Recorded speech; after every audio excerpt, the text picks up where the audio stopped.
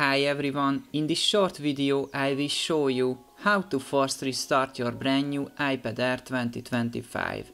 To force restart it, you need to quickly press and release the volume up button, then do the same with the volume down button, and finally press and hold the top power button until you see the logo. Now let me show you. So volume up, then volume down, and press and hold the power button. I am still pressing and holding the power button. And now I can release the button. That's it, we are done.